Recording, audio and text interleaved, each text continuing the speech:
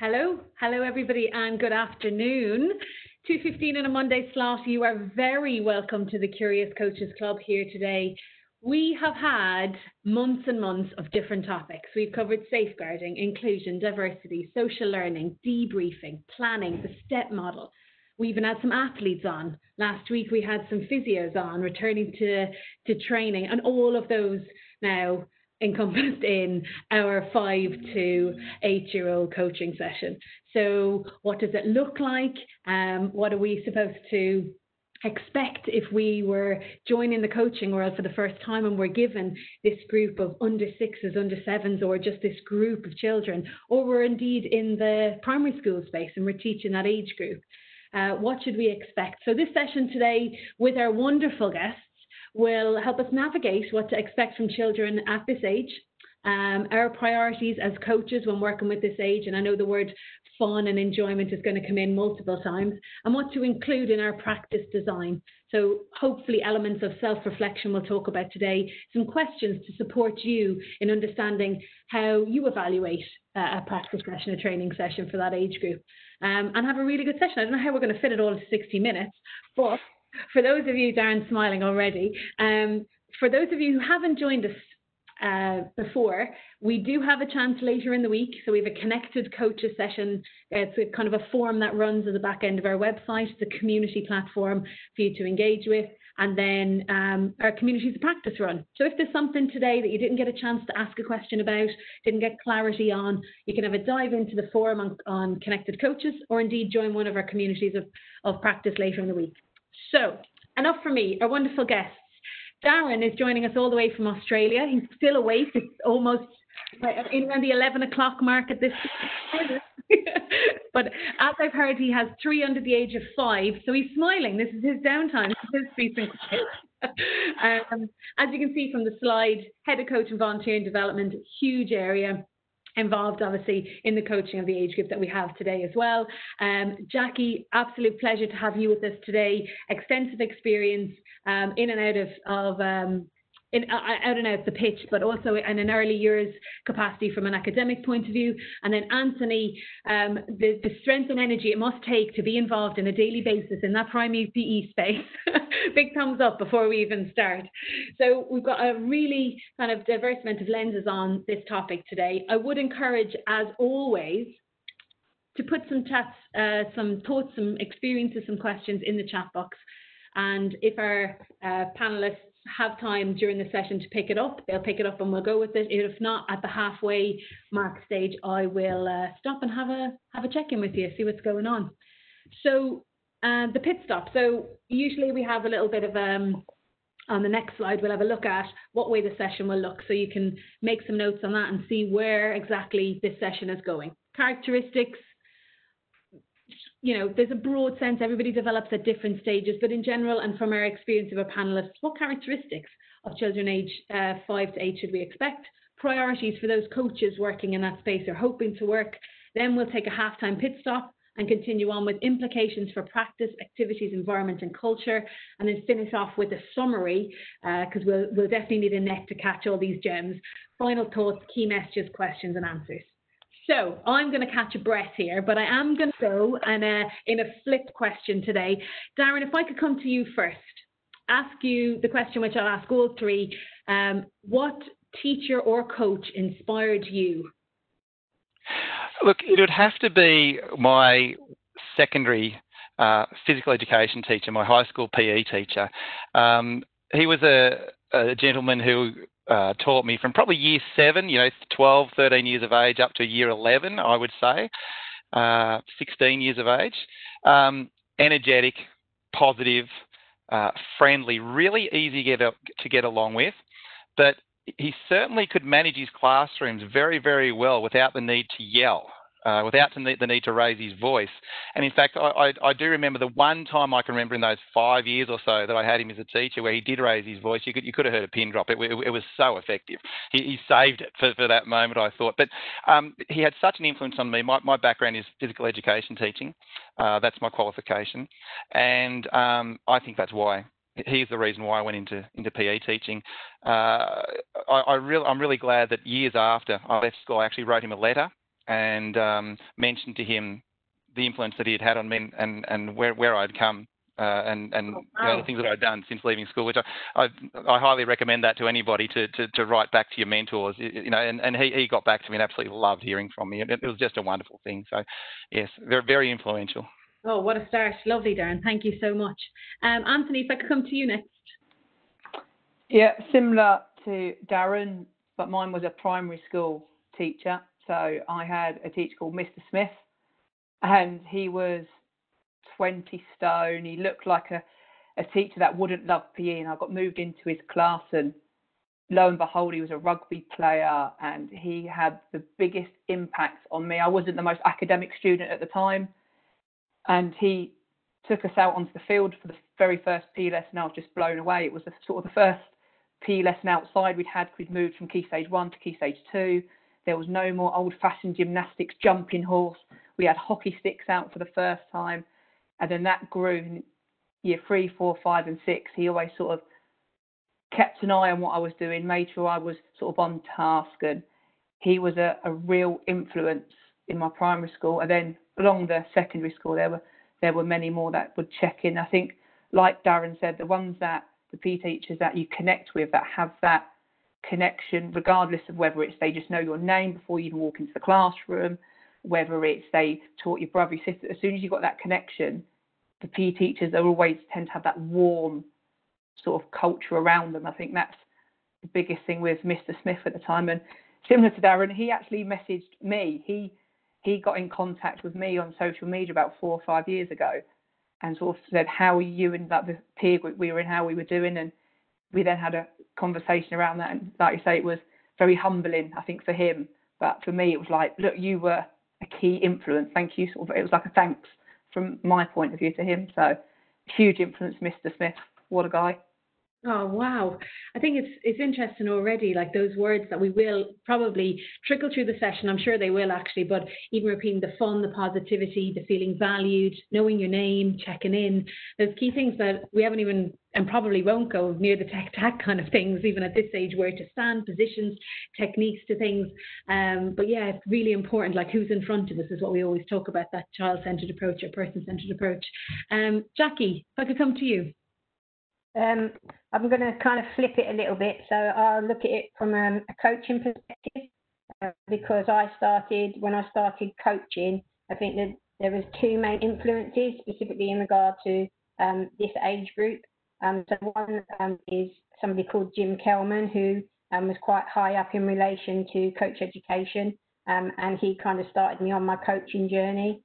But he kind of, I looked to him kind of for the standards that he set, but also in relation to the knowledge that he had, and how he how he interacted with different people in regard to the different where they were on their journey, where they were on their pathway. So I think he got to know you as an individual, and then understood you in relation to your own personal journey rather than the whole group. And then later on, I think one of the main influences in relation to this age group has been Pete Sturgis at the FA, and I've been really fortunate enough to work alongside him and be part of like a working group with him in relation to developing stuff for the foundation phase. But he's just like an inspiration, and I'm fortunate, or I'm in a fortunate position to actually be able to work with him and work alongside him, because if you've ever met him, you can just see his enthusiasm for this age group and how he connects with this age group.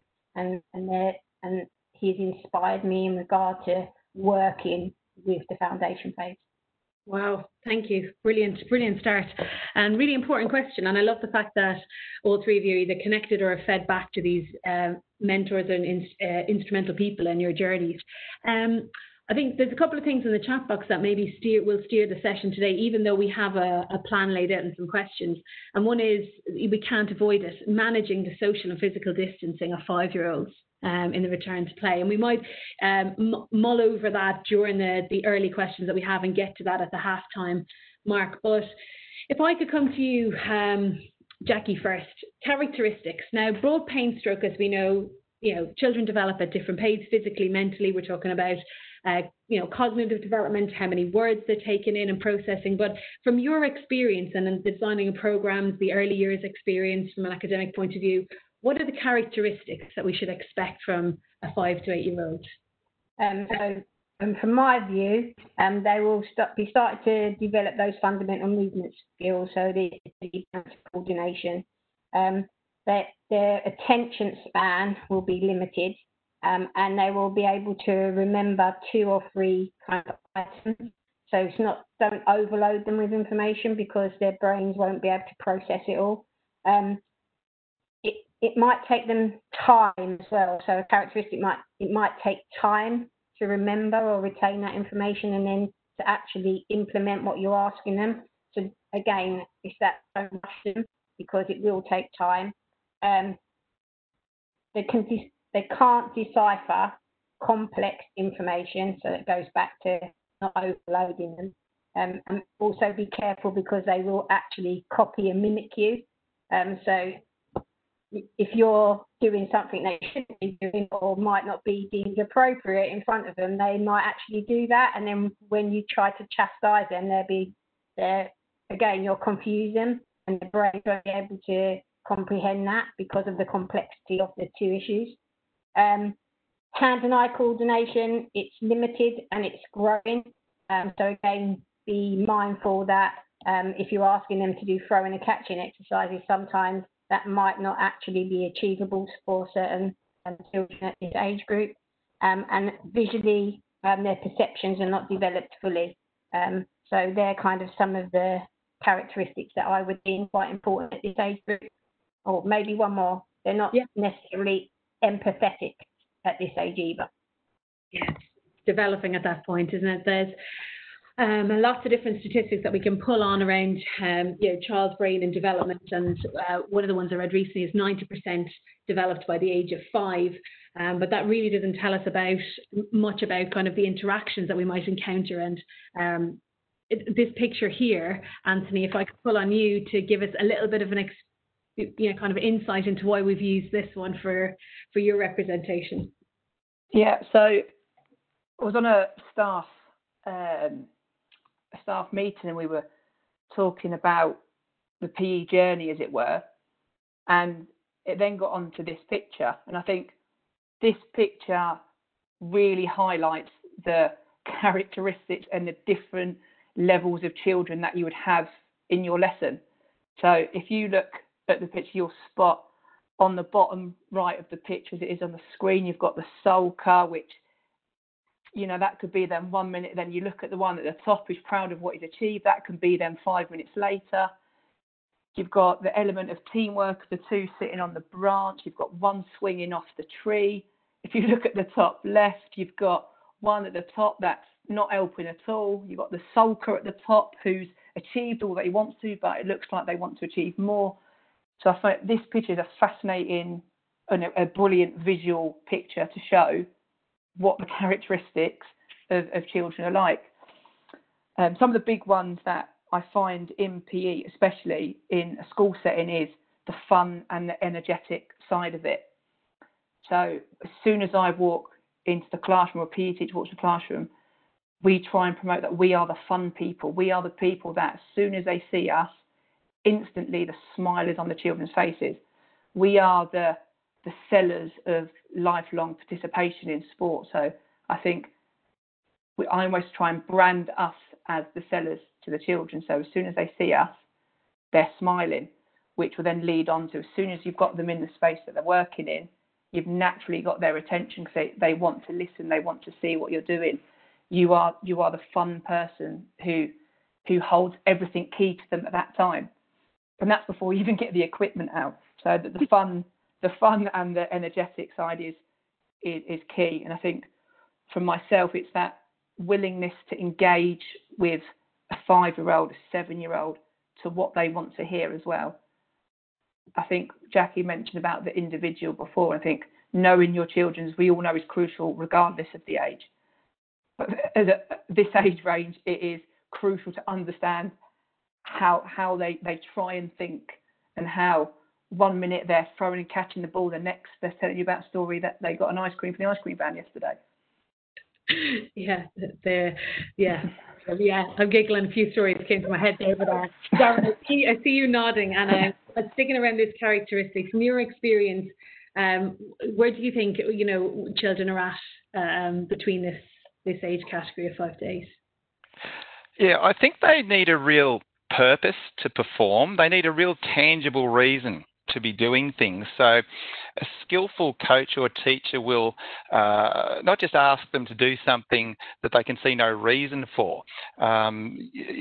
You'll use stories, you'll use games, you'll use fun competition to actually motivate them, to inspire them to undertake activities. So a teacher or a coach of this particular age group needs to be very creative, innovative, and very good when it comes to presenting novel activities, I would say.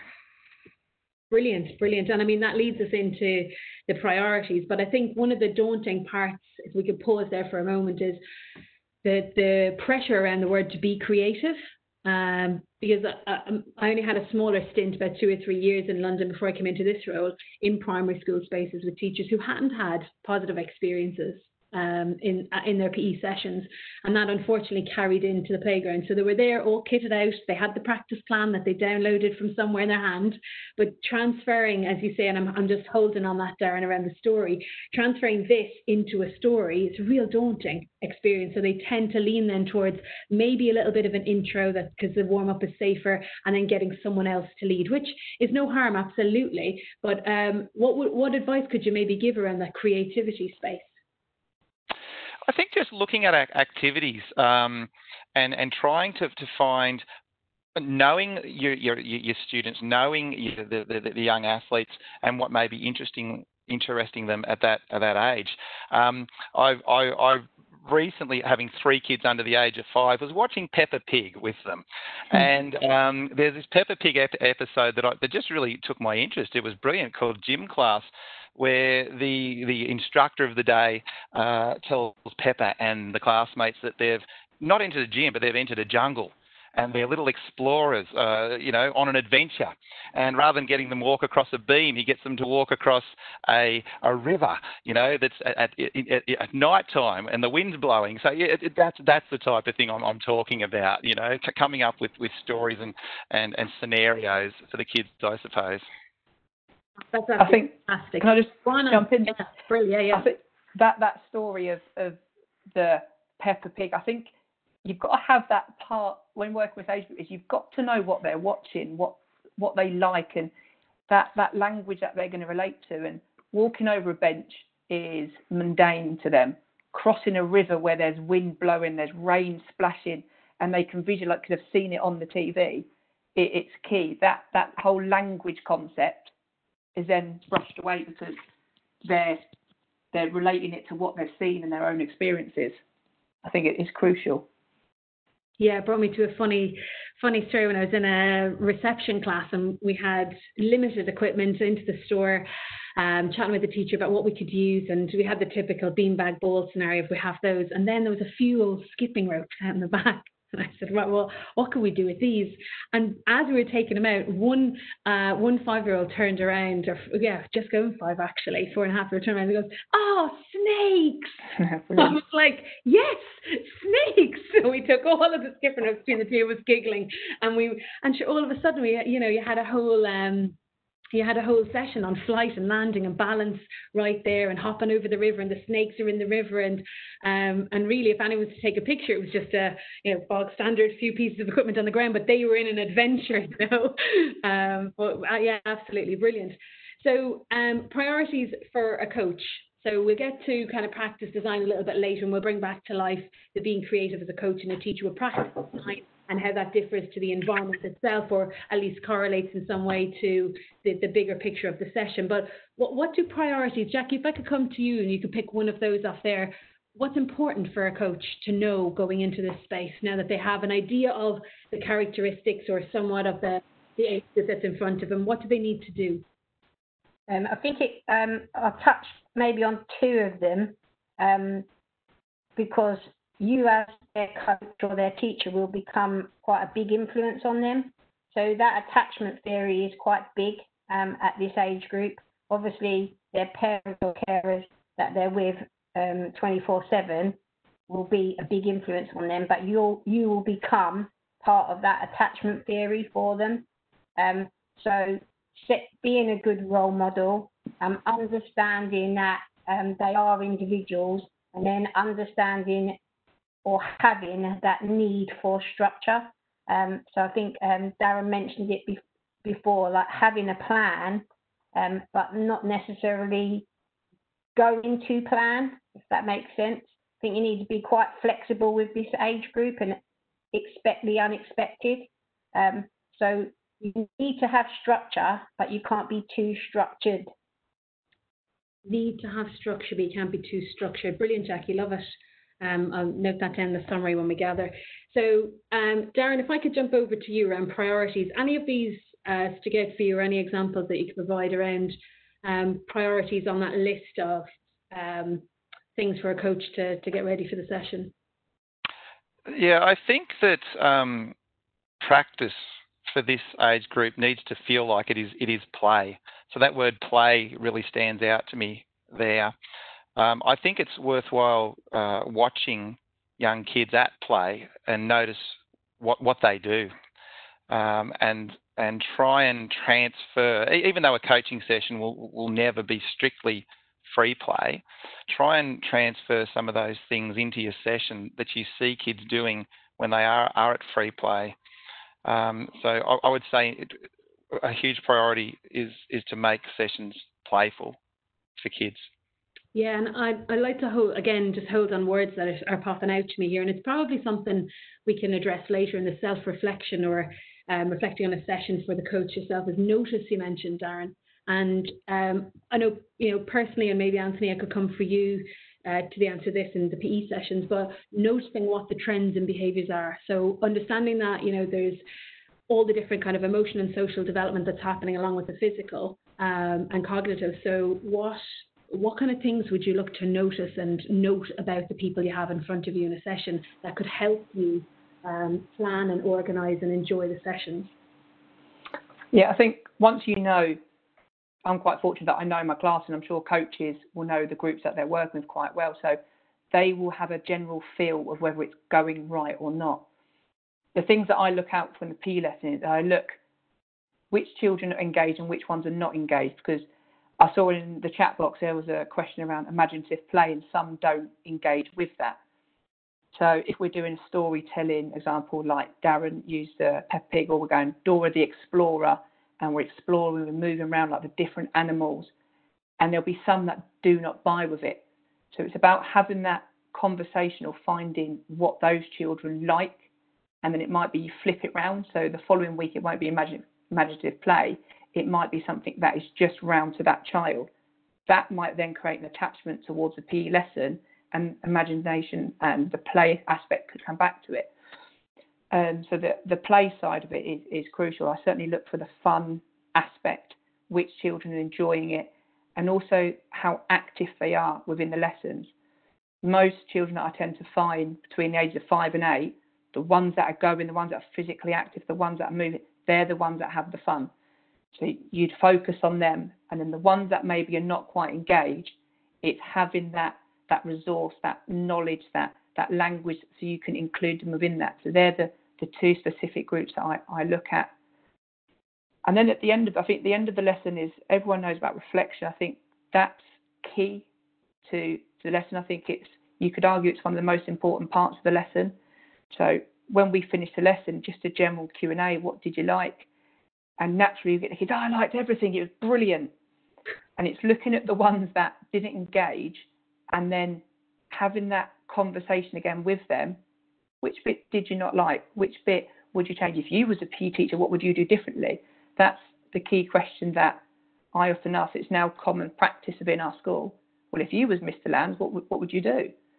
So they're the things that I look out for in the lesson. And it just, all that combines with a flow, I think, doesn't it? I think you just get a general feel and a flow for what's worked and what hasn't. Brilliant.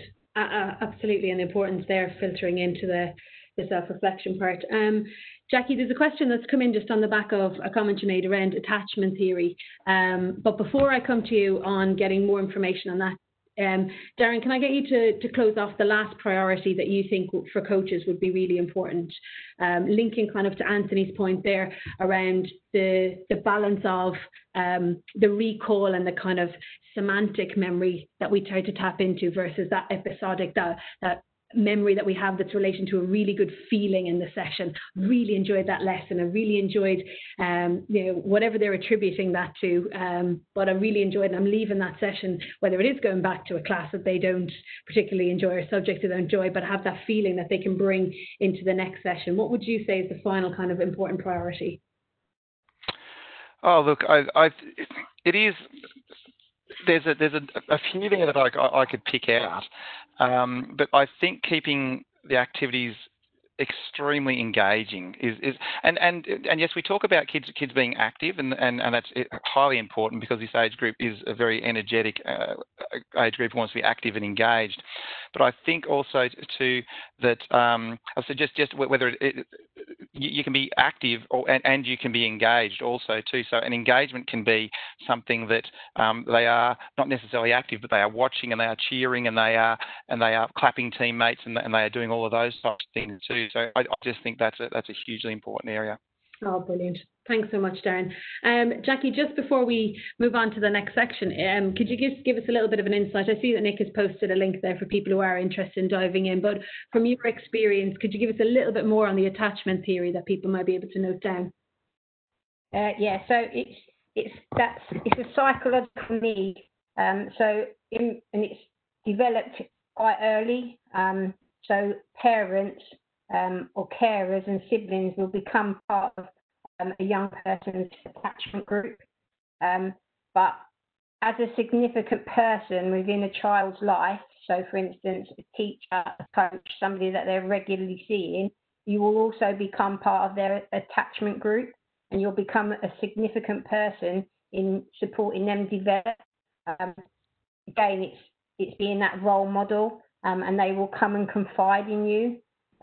So it's looking at the psychological corner and how we as coaches or teachers can support the young person's growth and development, and because they will look to us as being a role model. Brilliant, Jackie. Thank you so much. I think in that kind of 10-month on stage, what was really what really resonated to me about that particular theory was it isn't actually necessarily the person they spend most time with. Yeah. The link with the signals, and as you've linked to their kind of role models and responding and that kind of sensitivity. It gives them a sense of comfort. Mm-hmm. Yeah. It becomes part of their comfort, so you become part of their comfort zone. And it's quite key because actually the attachment develops as they go through their age group. So when they hit a teenage, their peers will become their primary attachment role model rather than an adult. So it's quite intricate in regard to how it changes and dips and troughs throughout their age group. Thanks, Jackie, for that. Pit stop, halfway already. Where's time going? Right, that question that was popped in the chat box earlier, let's go back to that and address that briefly. And I'll probably go across the panel. I'll leave Jackie have a couple of seconds to catch her breath, so either Darren or Anthony to jump in. The question was lingering around the kind of social and physical distancing for this particular age group when people resume either in the classroom or on the pitch, in the court, on the track. I know some of the stuff that's happened poolside already, maybe not in the earlier stage of the 5 and 6, but 7 and 8-year-olds. I've seen some pictures from coaches that I work with of different mechanisms and stuff they put in place. But what would you like to contribute to that question? Yeah, brilliant. Go on, Darren, do you want to go first? Yeah, look, I've only got some really, really specific type examples. I mean, I have continued to play tag with some kids, but I've utilised, halved pool noodles as the item with which the children will tag each other, which tends to not only keep the kids physically distanced, but it also helps prevent collisions and that type of thing. So it's actually a good safety thing to do. Pool noodles are a wonderful item to use as a coach. Now that's a very, very specific example, but that's I think the type of thing that we have to be thinking about. Brilliant. Thanks, Darren. Anthony? Yeah, I think being creative with equipment, because what we don't want to do is children to lose the love of PE. So we need to keep the activities as fun and, in their eyes, as normal as possible. I've seen lots of coaches do where they segregate them into their own little square. I'm not a personal fan of their own designated areas. I think at the start of the lesson, we'll remind the children of the key safety aspects. We'll remind they'll all wash their hands. And I use the term the green bubble with the children. You have to say, well, what is the green bubble, Mr. Lambs? No, what do you think it is? And this is where it gets a bit silly. And then as soon as the first child would shout, it's a fart bubble. And that general play aspect, as silly as it sounds, it's fantastic for 5-year-olds. It is brilliant. They're laughing, they're running, I'm not going in that bubble. Again, because the tag games and the fundamental movement skills you get from those games, you don't want to lose. So that silly language that comes to life, as well as your creative equipment, like with the pool noodles, I think is crucial. It's trying to think like what would a child want to be thinking and playing, and what language do they use to keep it fun. And that's the analogy that I like to use with that age range. Brilliant. Thanks, Anthony. Yeah, got us all giggling there. Jackie, anything to add to that? We've got some pool noodles and hula hoop scenarios. We've got some stinky bubbles and some fun language. Anything that you think is important for our audience today to maybe order online or Google after the session? I think it plays into this age group's hand a little bit, the social distancing, because some of the children will like to be on their own and play on their own. And also in regard to getting the best out of this age group, it's better to work in smaller groups, so in 2s and 3s. So it kind of plays into your hand. And again, if, like with Anthony and Darren said, in regard to using your imagination, if you can create areas that they can't go into, or they can only go into in 1 or 2, it will help you in regard to keeping that distance. I think like hoops are really good as well. So hoops or ropes and flat discs for dividing areas, and let them come up with it. Why do we have to come up with it all the time? They've got great imaginations, let them use it. So for me, it'd be giving them a little bit more ownership, maybe a bit more free play, so having the equipment there that they can actually utilise, and also working in our favour in regard to that small group. Yeah, brilliant. Thank you so much, Jackie. It's a brilliant segue into the next session on practice design. And earlier on, we spoke about the coach, teacher, person who's venturing into this coaching world of 5 to 8. And beyond, really, because it's transferable. Who doesn't love as an adult to have a bit of fun in a session, whether it's through language or equipment? It's just tapping in to maybe the next layer, because we've buried ourselves in seriousness over the years. But so a couple of weeks ago, we spoke about the STEP model. So mindful as a coach of the space you have, the task at hand, the equipment that you might use, and we had a list here, and then people. So the people in front of us. So Anthony, if I could come to you about the practice design top tips and give us a little bit of insight into this list that you've put together, please. Yeah, so I'll give you, so these are the things that when I'm looking at this age range, these are the things that I like to consider. And it looks like it's a lot, but it's not, it all sort of merges together. So the first two, the learn intention, the toolkit, is every coach, every teacher will have their focus of what they want to learn. So it might be the learn intention is to know how to catch a ball. Then the toolkit obviously helps them do that. So which leads into the creative language. So when I'm teaching, I try and find a way of bringing the language to life. For example, when you're catching the ball, lots of children, they have their hands like this and they call it the ready position. We call it spider fingers. So as soon as you say spider fingers, they get their 8 fingers and wiggle around like spiders' legs. That again leads it into that sort of that fun aspect, and that language certainly helps.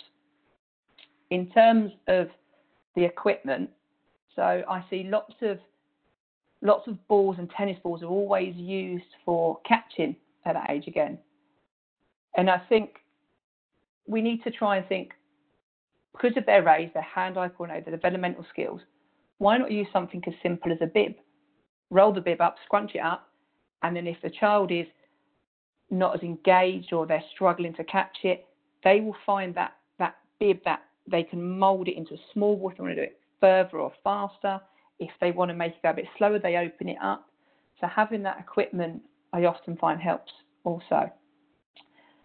The progression, lots of children at 5 to 8, again, we find once they've done their task, they want to know what's next, and having the next steps and knowing them linked to what they're learning is also a very big part of the plan.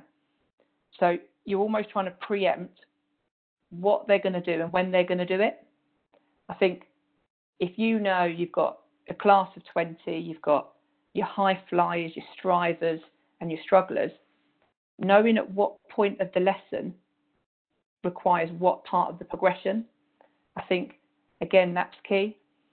So you'd have little Jimmy is on stage 3 catching, and you might have Jessica on stage 1 catching, or vice versa. Knowing the strategies and when to implement them for the progression keeps the flow of the lesson. So I think they're the key bits. But the biggest one from that list for me is the creative language and making it come to life. Chest pass, call it a zombie pass. You see them all moving around like zombies. The overhead pass, that monster throw. Those types of language is fundamental for the children to be engaged in the lesson. And then it's a brilliant conversation to have with their parents when they go home and say, well, what did you do in PE today? We learned about zombies, monsters, spider fingers.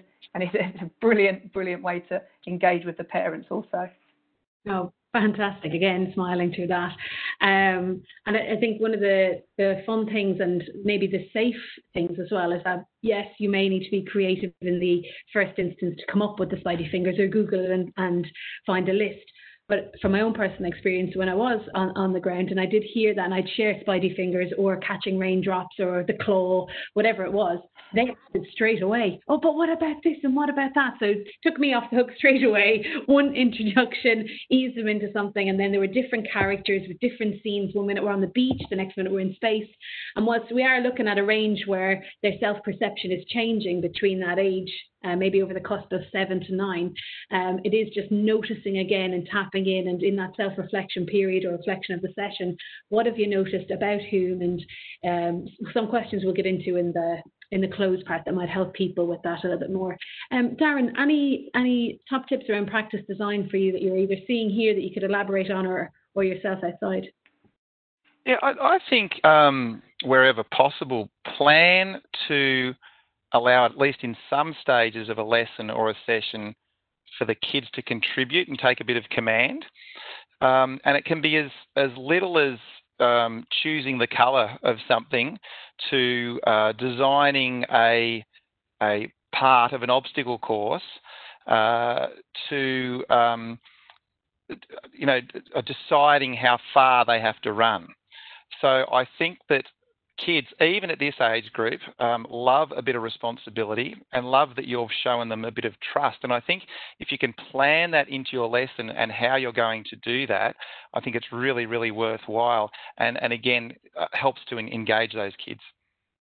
Brilliant. Thanks, Darren. I've seen there from Anita there, which it reminded me, she's talked about, I use juggling scarves for catching, and the kids love the floatiness and the colours, and she's actually elaborated on that in the Connected Coaches group on a thread called Great Coaching. So if anybody's interested in seeing more games and actions or videos and snapshots of creativity, Anita's one, along with a string of others, is on that. So thanks for adding to that.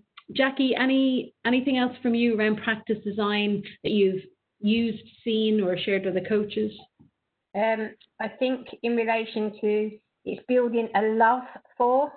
So in regard to the children that you've got in front of you, you want them to love the game. So whatever game you're doing, or it's a PE lesson, you want them to be really engaged. So you do need to make it real. You do need to make it fun. You do need to make it engaging, and you do need to give them some ownership in relation to it. I think what I said earlier about you need to be structured, but not structured, is that as a coach in this age group, you need to expect the unexpected and be very flexible and adaptable in your approach in regard to your delivery. So you have got a session plan which is structured and has got clear progression, as Anthony said. But within that, you need to make sure that you've got a plan A, B, or C, because you might have to go off task, and you shouldn't feel bad about that. No, great point. Great point. And I think we had a couple of weeks ago when I was listing out all the sessions, we had one particular one was around parents, and Heather's hit on it in the chat box there, is around and Anthony, actually, your point, like extending that fun and creativity and enjoyment of the PE session at home. What Heather said there, that I asked about a PE teacher, I asked about PE, and the teacher said to me it was the first parent to ever ask about PE in the parents' evening. I mean, it could be a mindset shift. It could be advertising it, having it on boards. But actually, I think it's down to giving that creativity a chance to ooze out of the PE hall, or ooze out of the club setting and session into somewhere really, really cool. And we know kind of between that ages, maybe again to the latter part of the 5, 6, 7, 8 and onwards, that, play is no longer the fantasy. Their imagination is coming to life, and there's key components and elements of that, and the empathy and compassion is dripping in as they get older. But the peers, as you said there, Jackie, like the peers and the relationship that they have is so important in the growth and development in there, and the enjoyment of kind of that peer review. Like, are we doing okay here? Am I okay? Is this right? So yeah, really, really appreciate that. So I'm very, very mindful of time. We're coming up to 3 o'clock mark. We're zipping through things. If I could move on to the last slide, what I'd love to do is, Darren, if I could bring you back to the forefront on it. We've got a slide that has working with 5 to 8, pause and think, right? The top line here, statements, again, kind of top tips leading to the summaries part of the session. And then the bottom part are some key questions. Would you pick a couple out there while people are reading through them and give us a little bit of your response on them? Yeah, look, I'll always remember something that happened with me in the last few months, actually, coaching a group of 5 to 7-year-olds, where I'd planned meticulously a session. I thought it went really well. The kids were really engaged, great. I played great games, great warm-up, fun. And again, I did what was suggested earlier in the session, where I sat them all down and I said, right, what did you really enjoy about the session? And I expected them to ask, respond, oh, this game was great, or that game was great. 2 of the kids said, we loved helping you clean up and stack the cones in their colours at the end. That was their favourite part of the session. So I had to smile. I smiled both inwardly and outwardly. And it really brings you back to earth, as to you often, you just need to understand and find out what the kids like, because you can miss the mark. And we have to remember that, are we running the activities that we like doing, or that might look good to onlookers, or are we really considering what the kids like? So I've got that statement there about cognitively crouching down with the kids. And look, the next session I made up a game where the kids had to stack cones, which is highly successful. So I mentioned earlier about, your sessions resembling child-driven play, and drills are something. My main coaching sport is athletics, is track and field, of which drills traditionally are a very big part of. But a lot of track and field drills traditionally are quite bland and boring. So you really need to try and disguise those drills and dress them up to something that's a little bit more exciting, not just for this age group, but for other age groups also, but particularly for this age group. And I think that's really important. We have to be looking down at those kids' level and really understanding where they're coming from. So do we really understand what delights them when they come to our session. What does fun mean to the kids? Now, I remember a few years ago, and I've done this regularly since, I started asking the kids that I coached to go away and the next session come back with 3 things they most enjoy about the session. And from that, I created a top 10 things that the kids enjoyed, and I posted it up next to the desk where I plan all my sessions and made sure I tried to include as many of those as I could. And on reflecting on each session, it was quite amazing how the sessions that you decided on reflection that were the best contained most of those fun elements, and the ones that weren't as successful can contain the least. And sometimes what is fun to kids can surprise you. It's not necessarily skipping around and dancing. It can be a range of things. So it is worth asking. I think it's also we've talked about asking kids at the end of a session what they most enjoyed about the session. I actually like, and have tried quite successfully, asking at the start of the session, what would you like to be doing during this session? What are some things you hope we do? And we talked about being flexible, very quickly pivoting if you have to make the session reflect what the kids are looking forward to and why they're there. So I think they're some of the main things that I would be looking at. And if you weren't there, what would the kids be doing? What would they decide to do? So they're really understanding your audience, I suppose. Fantastic, Darren. Thank you so much. Loads of stuff coming through here, and loving the slide and capturing some really key statements and visuals from that. Just to throw our eyes over to a couple of things that's been said here. A funny one here from Liz. Definitely never thought I'd equate front crawl to catching and grabbing your Xbox remote and passing it back to us, until one of my kids said that's what he thought of in a game. And some of us may have heard of gamification coming into the session, where you're pausing the session, you're going to a next level, you're beating the boss at the end of the session. Loads of different variations of different games depending on the audience. But I think it's a lot of the stuff we talked about already today, even if it's 5-year-olds, where we may perceive that we need to be the leader for coming into that space, or we need to have all the answers. They probably have more answers than we do around creativity and where to go and what to do and how to create a story, as Anthony said on it. Anthony, anything to add from your point of view around games or activities, or even the social distancing we talked at the break? One of the things I liked on the slide was, how do we give children opportunities sort of in the lesson? And we have a challenge Mr. Lands, and it can happen at any stage through the lesson. So gymnastics is a really good one. I am not the most flexible, and the children know it. The children know Mr. Lands is not very flexible at gymnastics. So they challenge me to cartwheels, to forward rolls. And the challenge Mr. Lands is something that I'm not an expert in. I can't do it. And I think the children appreciate knowing that I'm not good at it and some are better than me at it. The children love it.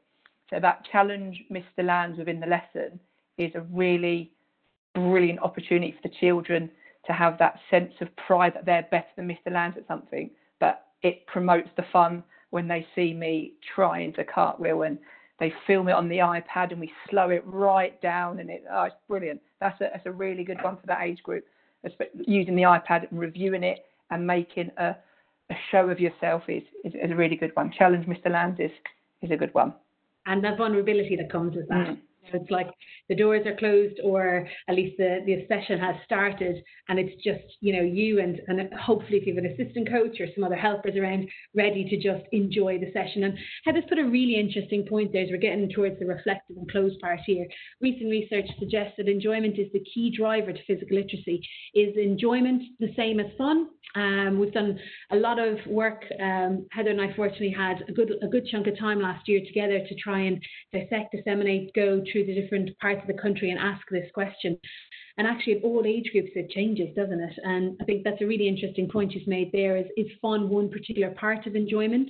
And I think with the group that we have here today, what you said, one of the things that comes back to me is noticing and asking questions, observing what's happening, the patterns, asking the questions, and being creative. And I'm not alluding to smiles equally sign fun all the time. but understanding what the baseline norms are for that age group that you have in front of you at that time and continuing on. I saw you nodding and smiling there, Darren. Does that hit a point with you? Yeah, because when you ask kids what fun means, there's a range of responses, and that's what we have to be aware of. Like I said, when we think of fun, it isn't just mucking around, is it?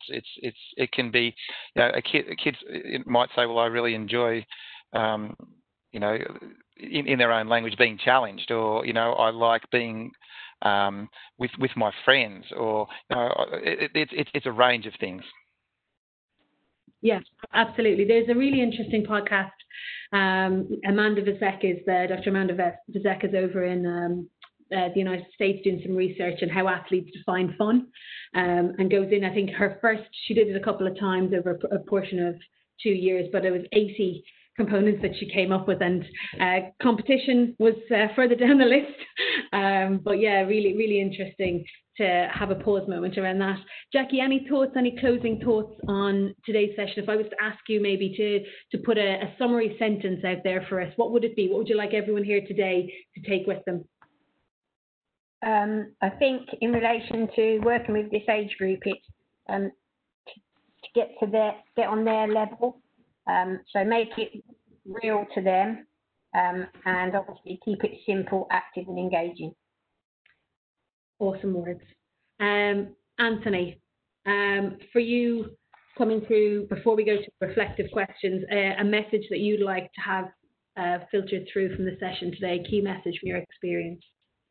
Try and be the fun. So as soon as they know you're coming, they've already got that smile. And the big thing for me is use language that they can physically see. I think that's a good message for me. Darren?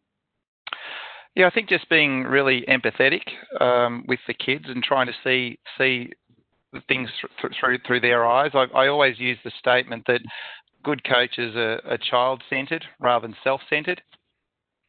Oh, nice one, absolutely. And I think one of the things we're very mindful in the sessions that we have is getting to a point where we're understanding, people who've logged on today and given up their time, what do they really want to get out of the session today? Why did they come here?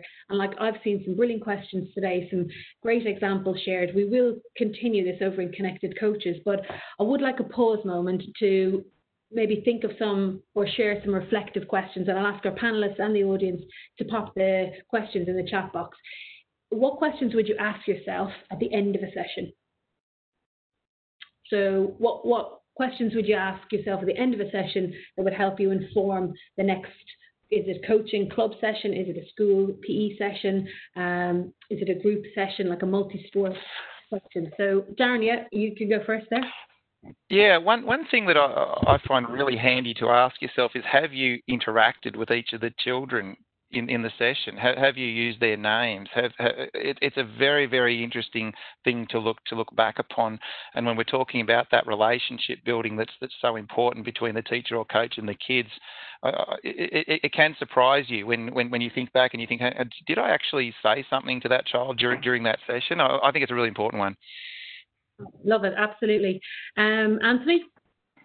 I think for me, it's giving the children opportunities. We spoke about it, giving them opportunities to take their own learning somewhere. So one of the questions they ask is, so we'll put a whiteboard up where they just go and scribble pictures on.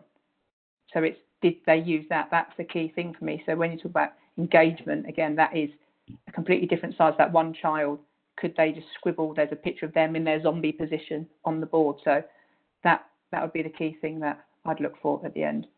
Absolutely. I remember myself even just having multiple whiteboards around a session, and encouraging the teacher who was maybe again nervous to embrace in different ways of managing the class away from the classroom, in the PE hall or in the field.